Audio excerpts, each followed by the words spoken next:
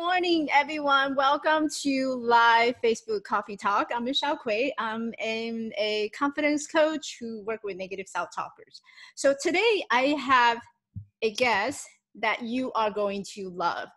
Cathy Sikorski, Esquire, is a practicing and consulting elder law attorney for over 30 years. She speaks to promote finance and legal preparation in the aging crisis. The author of 2 books, Showering with Nana, Confession of Serial Killer Caregiver, and Who Moved My Teeth, Preparing for Self, Loved Ones, and Caregiving. Cathy's second book premiered as #1 on Amazon. With many televisions, radio, and podcast appearances, she has also been featured on the Huffington Post, AARP, and is she source expert for the Women's Media Center in Washington, D.C. Cathy serves on the board of directors of Nancy's House, a nonprofit dedicated to the speak for caregivers. She can also be seen on the Westchester Story Slam YouTube channel. Her website is www.cathysikorski.com/speaker. And Cathy has a blog, You Just Have to Laugh, where caregiver is comedy, at cathysikorski.com. So ladies and gentlemen, please join me and give a warm welcome to Cathy. Cathy, so much. Thank you for coming to the show. Thank you, Michelle. That was a very nice, warm welcome. Thank you very much. I'm so happy to be here. Thank you. And I think I'm having you here because this is a very timely, sensitive topic that I think everyone, including men, women, every generation should hear about. And, before we go in, because one of the things that I picked out from you was the caregiver piece. I was wondering, can you give us a little bit background in terms of how did you get into being an attorney and being an advocate for the women and caregivers? So I'm a small town practice attorney in southeastern Pennsylvania, and that was really where I was practicing general practice law. And when my grandmother was 92 and I had a 2-year-old toddler, my grandmother came to live with me for a 6-month period. And I instantaneously became a caregiver. And at that point in time, I had decided to be a stay-at-home mom for a while. That actually became my first book, which you talked about, Confessions of a Serial Caregiver. And that turned into what I didn't expect was I became a caregiver for 8 different family members and friends in the past 30 years. Not as my job. But what might happen with my job is I realized that elder law, which really deals with these issues, which deals with aging and caregiving and Medicare, Medicaid, Social Security, all of those things, that we talk about in the caregiving sphere, that became what I needed to know practically because I was a caregiver for my mother-in-law, my mom, my 2 great aunts, my brother-in-law who had multiple sclerosis, a friend of mine who had a severe brain injury. All of these people needed my help. And I was fortunate enough to be able to give it to them, not just as an elder lawyer, but as a caregiver. And so really, truly, Michelle, my caregiving experience is what informed and created my legal experience. That's exactly how it happened. What do you think is the biggest problem when it comes to elder care? Because we all age. Such a great question. And of course, it's informed by my perspective, right? So I'm going to say that it's lack of preparation. We're not prepared, we don't think about it until we're in a crisis. That's really usually how it happens. And part of you is thinking, well, why would I? I'm a 30-year-old. And exactly, that's what I was when my grandmother came to live with me. I think I was 34. I was in my 30s. Aging and caregiving and that whole concept was foreign to me. And I was taking care of a toddler. Why would I want to think about that? But the issue is twofold. Number one, hopefully we're all going to get old. And number 2, you're going to have people in your sphere, your mom, your aunt, your uncle, who are aging people. And so they're going to need help and they're going to need probably your help. And so all of us could get prepared for that by doing the legal and financial work we need to not feel so overwhelmed when a crisis happens. What do you think is the biggest challenge when it comes to caregiver? I mean, you know, there's support, like where they're gonna live, right? What they're gonna eat, and I think what's even more burning is the finance issue. And I think money gets in our way, and this is what I see in the coaching as well. Money gets in our way. The first thing that comes to our mind is, how much is it going to cost me? Right. First thing, time and money. Two things that really we focus on all our lives, right? Time and money, time and money. And in the elder sphere, then it's money because it's money. It costs money to take care of someone in a nursing home or get help in your house, or, you know, how much is this going to cost to even get long-term care insurance, or, right? Those kinds of things. They're all money questions. But time is, oh my gosh, do I now have to take off work to take care of my mom? I don't have time for that. How much is it going to cost for me to get somebody in my house and then me be able to go and run all these errands for people? And where do I get help? Who are the people who can help me? You need time to research all the people in the caregiving world who you need to help you. So time and money. Yeah. Age-old answer. And funny how you brought it up, because now I'm thinking about my parents, right? Because my parents, I live with them. Good. And they're in their 80s. You know, my mom is in her 70s. And now that you're bringing this up, I'm thinking, oh wait, you know, yeah, okay. So how do I do this? How do I prepare myself for this, right? Yes. Hopefully, it's a one-time quick thing. We're hoping it's the way to go. So what it is now, especially if they're healthy and they're doing okay, is conversations. We have to start with conversations, and the conversations have to wrap themselves around this. Do you have your legal documents in order? Do you have the most important, for me, the most important legal document, which is the financial power of attorney and the healthcare power of attorney? And the 30-second definition of a power of attorney is, it's a document that you sign over to your agent, that's the person you're going to put in charge, to act as if they are you in any capacity and every capacity. So it's a very powerful tool, right? Very powerful. So you have to choose wisely.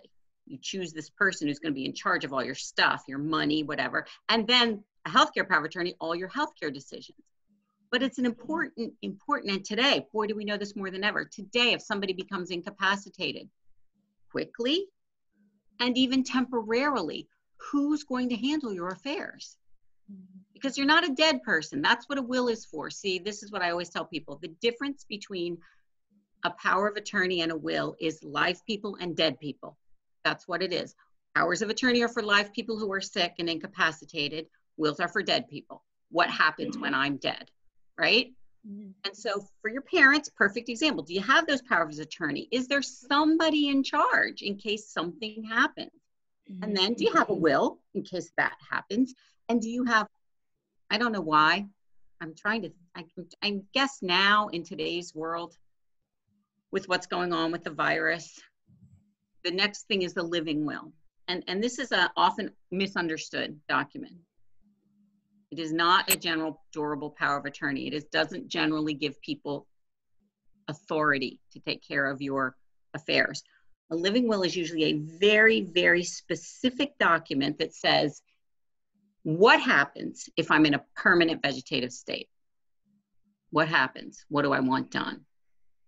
It kind of would be good to have that right now, right? Yeah. But it's tricky because it usually asks questions. People get them off the internet, they check boxes, and it says, I do or I don't want to be on a ventilator. But we're in a different world now. So these documents are tricky, but they're important. And if you're 18 years of old or older, you should have them. What's the difference between the living will and the will? Because you said will is for the dead people, right? So what's the difference between a living will and a will? So another name for a living will is an advance directive. If you hear the words advance directive and living will, they usually mean the same thing. I tell people it's like Sean Combs, P. Diddy, Sean Combs, two different names, same guy, right? So advance directive, living will, same thing. Usually what it is a document that says, if I am in a permanent vegetative state, I'm not coming out. Everybody agrees The party is over. What do I want? Do I want to be kept comfortable? Do I want to be on a ventilator? Do I want antibiotics? What do I want? And you fill out this form and you tell somebody what you want, and then you put someone in charge of that. It's either called your surrogate or your agent. It's different in every state. There's also what they call do not resuscitate orders. I'm sure you've heard of those, DNR. Yeah. And that usually means, and that's usually, that's usually only used in cases where someone has been sick for a very long time, or they are very elderly, and they have said, I'm done. Don't try to resuscitate me. That is not something that usually a young or healthy person would ever want to have, right? No, that would be kind of rare. And sometimes that's called an advance directive or is part of a living will. So a will, sorry to interrupt, but a will is an actual, when I'm dead, what happens to my stuff, period. That's what it is. Sounds like there's complicated different documents that people have to fill. Like, how do I know, where do I go to even get started? Okay, well, of course, you know, I'm always going to say go to a lawyer. And I know that sometimes cost prohibitive. I know people feel that way, but I think you need to make sure that that's really true. Don't talk yourself out of it because you just don't want to spend the money on something that's going to be good for 5 or 10 or 15 years, depending on what your situation is, because you want it done right, especially if you have assets. If you have a house, if you have, you know, money in the bank, if you have 401ks and IRAs, and if you have assets, you should have a lawyer do this and do it correctly. When my kids were 18 and went to college, I made them sign a power of attorney because I didn't want a college or a hospital in a city 3, 4, 5 hours away to say to me, oh, no, they're adults. They're 18, they're adults. We can't, it's HIPAA, we can't talk to you, right? We're not telling you anything unless you have a paper that says we can. My 18-year-old kid didn't have to go to a lawyer. Fortunately, they had a mother for a lawyer. But I will be brutally honest with you, I probably would have just downloaded one from the internet for them, right? So it depends where you are in your life. I am always going to tell you to go to an attorney. However, I realize that desperate times call for desperate measures, and I would beg you to at least do your homework and recognize that these documents are important, and you should at the very least do some research and homework into getting them, and then decide financially what you can afford to do. Because you can't afford not to have them. You can't. This is what happens, Michelle. You go into the hospital. You are very sick. Your parents or a family member would be wanting to take care of you, right? They have no authority. And so if you are single and you go into the hospital and you can't make decisions, you're incapacitated, technically you have to go to court and get a guardianship. You have to get a judge and a doctor to say, she's not able to make decisions for herself. We're going to make you legal guardians of that sick person. And then you have to report to the court everything you do, every decision that you make. It is complex, expensive, and quite frankly, a pain in the neck, especially for someone who loves you and is already going to be doing it anyway. Yeah. And I heard it takes a long time. So if people who don't have the power of attorney, it takes a long time to access the bank. If, you know, they need to take go out through the money. Court situation. Exactly. Right. And it's more expensive. It's always going to cost more money than just getting documents filled out. Always. Yeah. So I'm curious, you know, what is the benefit of having to do all this? Like emotionally, I'm sitting here and I'm thinking, I'm so young, my parents still pretty healthy. Is there a need for me to do this? And because it seems like it's a lot of work. So what can you do? So here's the benefit. There's two sides. Number one, you walk out the door, you get hit by a truck, you can't do anything. Who's going to take care of your issues, right? Who's going to take care? And you're not dead, by the way. You're alive, but you're sick and you can't do anything. This is what happened to my girlfriend with the brain injury, right? She was, for a time, incapacitated and incapable of taking care of her affairs. So that's, everybody thinks they're fine and they're Teflon and nothing bad is going to happen to them. That's the advantage. Your parents who are, you know, closer to my generation, come on, people, you're 50, 60, 70, 80 years old. You should have this stuff. It's more likely than not that you're going to need some help, right? Just be real, right? Don't even ask me that question. Right. Just be real. Let's be real. Why do you think people are afraid to talk about this? And well, there was this old thing, I don't want a will because then I'm going to die. If I make out a will, then I'm probably going to die. I mean, it's a superstition, right? But it's no different than being financially prepared. Well, I don't want to save any money because then what? I won't have any fun spending money. I mean, it's ridiculous. It's silly. Yeah. Just do it. And then when it's done, it's done. Put it in your nice little fireproof box and you're done. You should. I will tell you that 90% of the time when I have a client who gets these things done, they're so happy. It's a sense of relief. Okay, yay, I did it. I'm finished. And is it a lifetime thing, or do you have to like keep going back and update? And of course you do, because life changes. You know, people get married, people get divorced, people die. If you've put people in charge of stuff who you don't want in charge of stuff, or they move to, you know, France and it's impossible for them to help you anymore, you have to be on the lookout for that. So I say to people, look at them every 3 years, and every 5 years, you probably might need to make a change. Just be aware of that, right? Most people stick it in their underwear drawer. I say, pull it out. Throw the nice underwear aside, pull it out, look at it, stick it back in if you want to. But the point is, you have to check. You have to check. Yes, of course. The other thing is, we changed the way we save money. And I know this seems weird. What does this have to do with wills and powers of attorney and whatever? But this is the deal.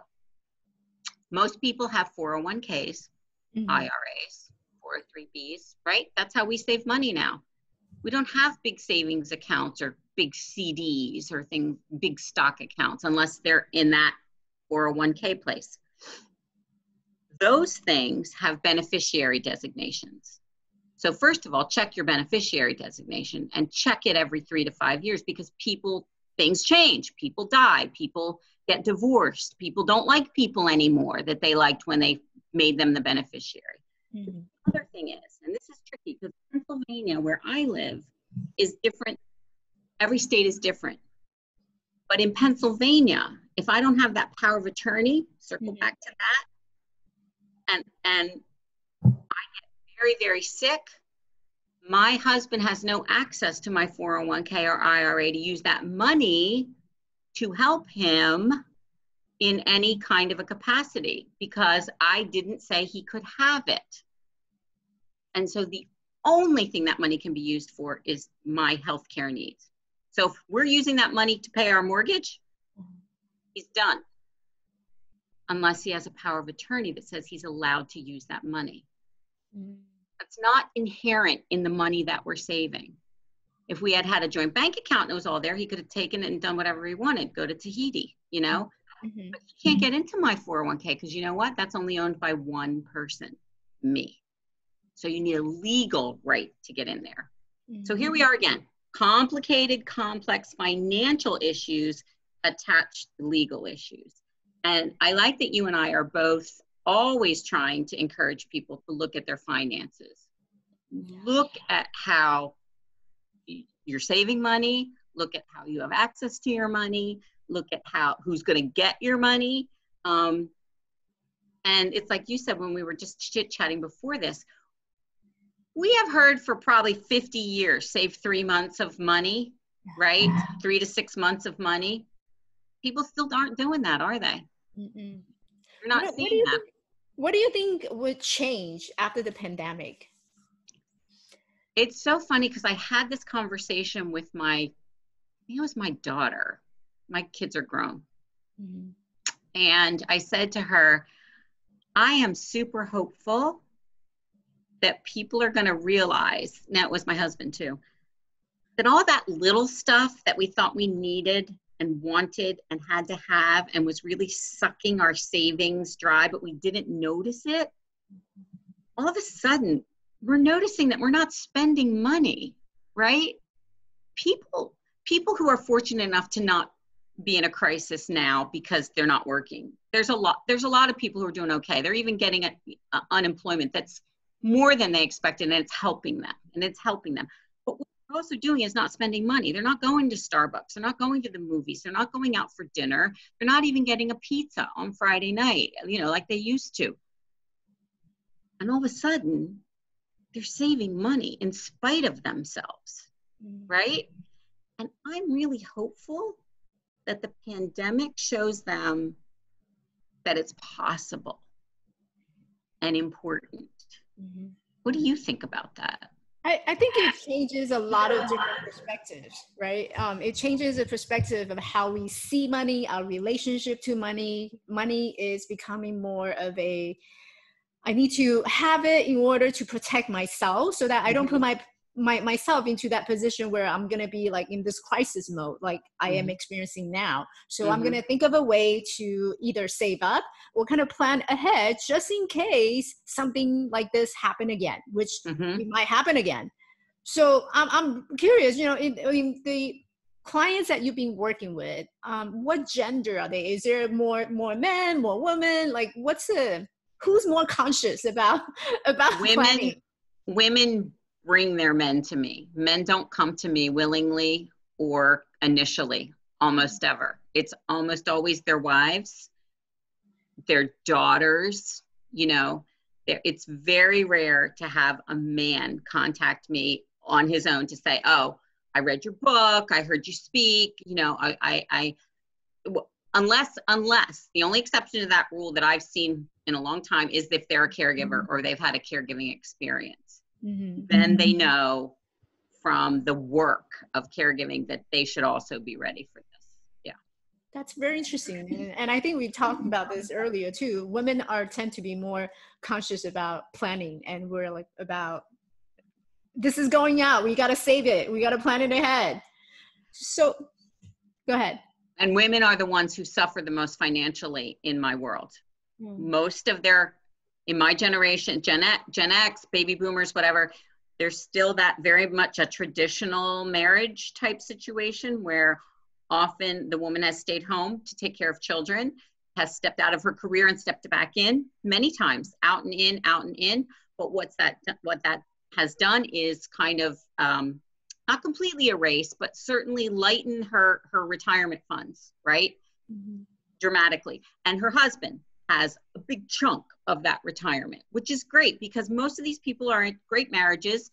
It's considered family money, right? That's fantastic. The problem is family money in one person's name. Remember, go back to that 401k IRA thing. Family money in one person's name, if it's your husband and 90% of the time your husband is the one who gets sick first, would have to be used for his care unless you have a plan to make sure you don't become destitute as the wife of someone who has a bunch of money and you don't. Because the world doesn't see that as family money. They see that as his money. Wow. Yeah. I think that's really shocking. It blows a lot of people's mind. Like, oh, wait, I can't use that money? What do you mean? Right? Yes. And it's not completely true across the board. It's severely true where I live. But what it should help you do or decide is that nonetheless, I should get prepared and make sure that I have all the documents in place that if I need to, my husband and I, my partner and I, whoever that may be, can make sure that our financial picture is how we want it to be, even in our old age. Yeah. For someone who's looking into a new job or transitioning to a new job, what are some of the things that they should be looking out for in addition to having the legal document and looking their benefit? Like just from put money in your 401k. I'm so old that there was no 401ks when I got out of law school and started to work. There was no such thing. It didn't exist. We had a savings account. That's it. And not only put the money in there, but also maximize. Match. Yes, match it. Get the match. Get the highest match you can afford, right? And if there's a point in your life where you can't afford the match for a while, you can't put it in, dial it back, but then dial it up again because things come and go, right? You get a raise, whatever, that kind of a thing. Like that's the first thing, truthfully, I would say. The second thing is you have beneficiary designations at work usually. You know, sometimes you'll have a life insurance policy. Make sure you do that correctly.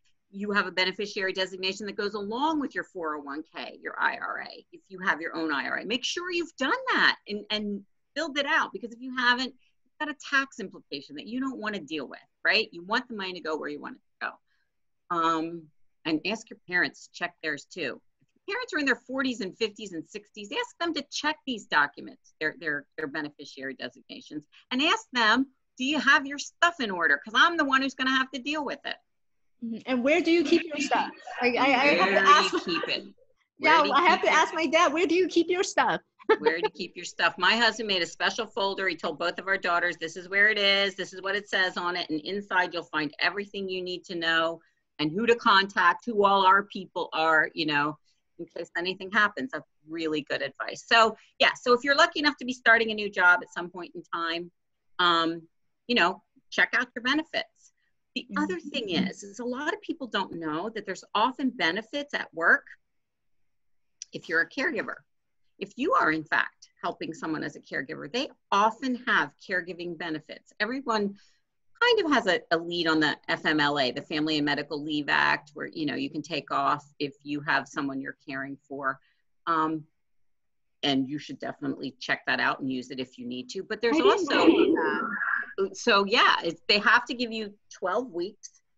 It's still unpaid as far as I know, of leave. And it was recently amended to include, I know it's your spouse and your children are automatic, and I think it was amended to include your parents too. And sometimes you can, some companies are more generous, right? So if you take care of a brother, let's say, like I took care of my brother-in-law, sometimes they will allow that as well. So there's benefits. My only point is this. There's a lot of young people who are caregivers. They think 25% of the caregiving population of 66 million people is actually millennials. That's a lot of people who are young, who are caregiving, and you would be shocked at the benefits that go unused. So if that's something you need to know about, talk to your HR people.